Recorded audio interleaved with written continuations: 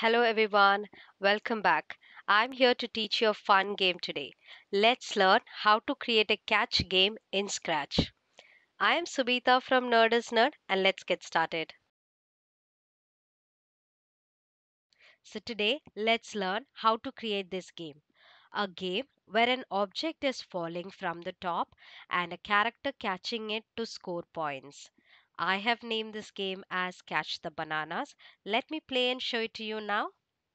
When I'm clicking on flag, an object is falling from the top and I'm able to move the character by pressing the right and the left arrow keys.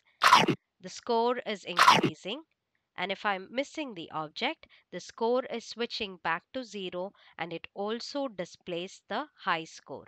Now, to create this game, go to Scratch, click on Create, and you will get this page. Let's delete the default sprite now. And let's pick a character and object. For that, go to choose a sprite and let's pick monkey as the character and bananas as the object. Let's also pick a backdrop. Choose a backdrop. I'm going to choose jungle. You can choose whatever you wish. Let's start writing the code. Firstly, let's write the code for monkey. Now, I want the monkey to move to both the sides whenever I'm pressing the right and the left arrow key. For that, go to motion, drag and drop change X by 10 block. When I'm pressing on this, the monkey is moving to the right side. Now, let's give a condition. Use the if then block here. Let's say if I am pressing the right arrow key, go to sensing, drag and drop this one and change this to the right arrow. When I'm pressing the right arrow, I want the monkey to move to the right side. Keep this inside forever loop so that it keeps checking every time if I'm pressing the right key. Add when flag clicked and let's see what happens. Yes, I'm able to move the monkey to the right side now. Now let's make the monkey to move to the left. For that, go to motion, drag and drop the same block and change this to a negative number. Let's say -10 and give the condition again. Use the if then block and go to sensing, drag the key press block, change this to the left. Let's say if I'm pressing the left arrow, I want the monkey to move to the left side. Now keep this inside forever loop and let's see. Yes, I'm able to move the monkey to the left and right when I'm pressing the right and left arrow key. Now let's switch to the object. For that, click on bananas here. So here, when the game starts, I want the bananas to go to random position. For that, go to motion again, drag and drop this block. When I'm clicking on this, the bananas are going to random position on the screen. Now let's set the banana to a position so that it can start falling from there. For that, drag set Y to block. Now in Scratch, Y always represents how far the sprite is from the bottom to the top of the screen. So let's set Y to 180, change this to 180 and add when flag clicked and let's see what happens. Yes, the bananas are always on the top and it is going to random position. Now let's make the bananas fall down. For that, go to motion again, drag and drop change Y by 10 block. When I'm clicking on this, the object is going up. To make the object fall down, change this to a negative number and keep this inside forever loop. You can see the bananas are falling down until it hits the bottom. Now, once it hits the bottom, I want the bananas to go back and start over again. For that, let's give a condition here. Let's say if the Y position of the banana reaches around 170, let's say somewhere around here, it has to go back to the random position and start over. For this, use the if then block and go to operators, drag and drop the less than block.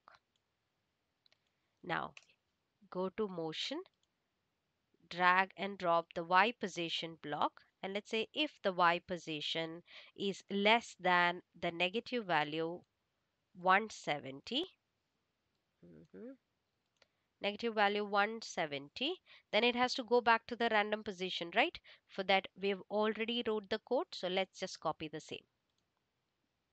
Drag and drop, go to random position and set Y block and change this to 180.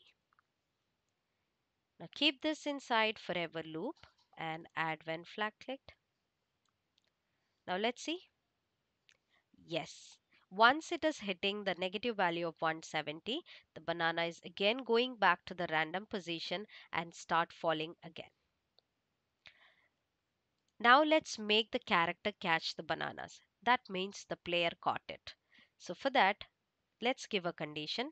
Let's say if the banana is touching the monkey, then the player caught it. So go to if then block and go to sensing, drag and drop touch mouse pointer block and change this to monkey. So if the bananas are touching the monkey, then it has to go back to the random position. For that, we have the code. So let's just copy, go to random position and set Y to 180. Drop it here and change this to 180.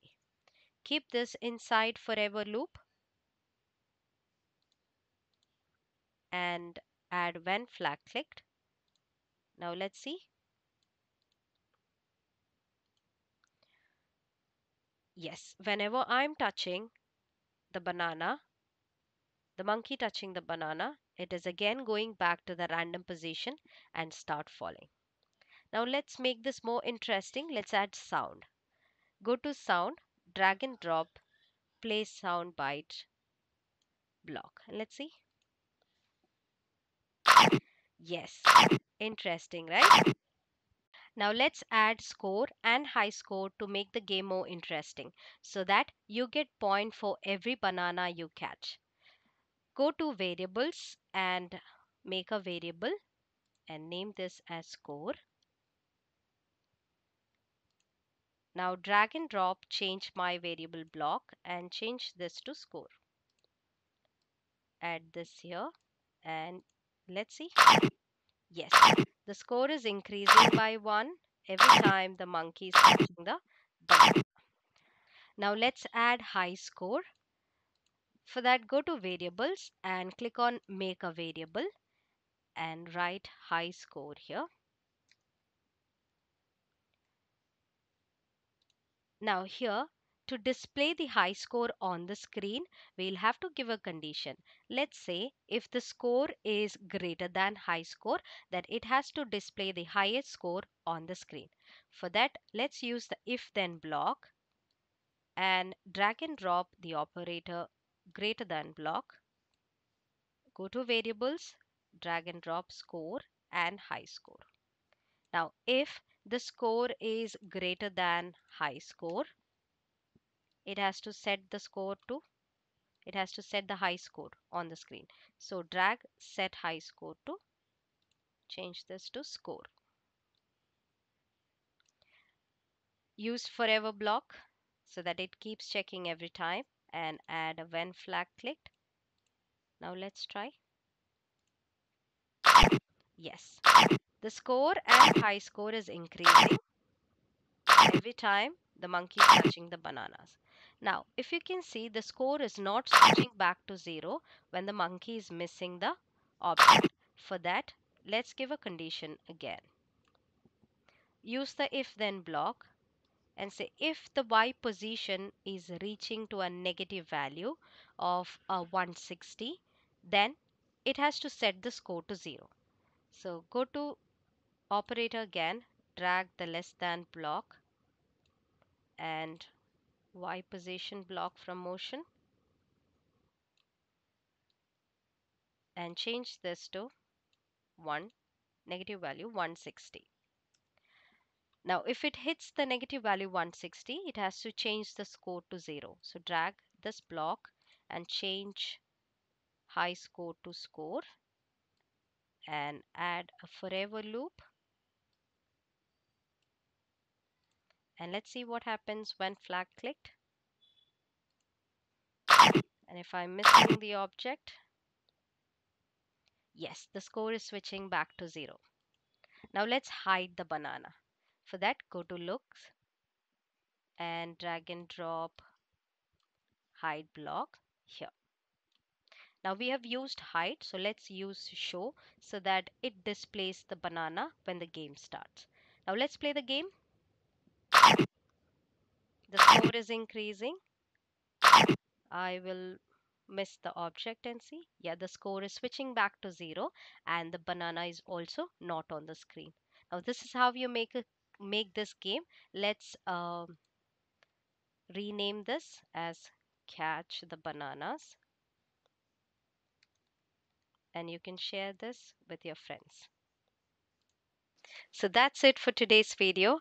Post the link of your project in the comment section and I'll be back with more exciting content soon. The text version of this game making is also available. The link is in the description below. Do check it out and thank you for watching.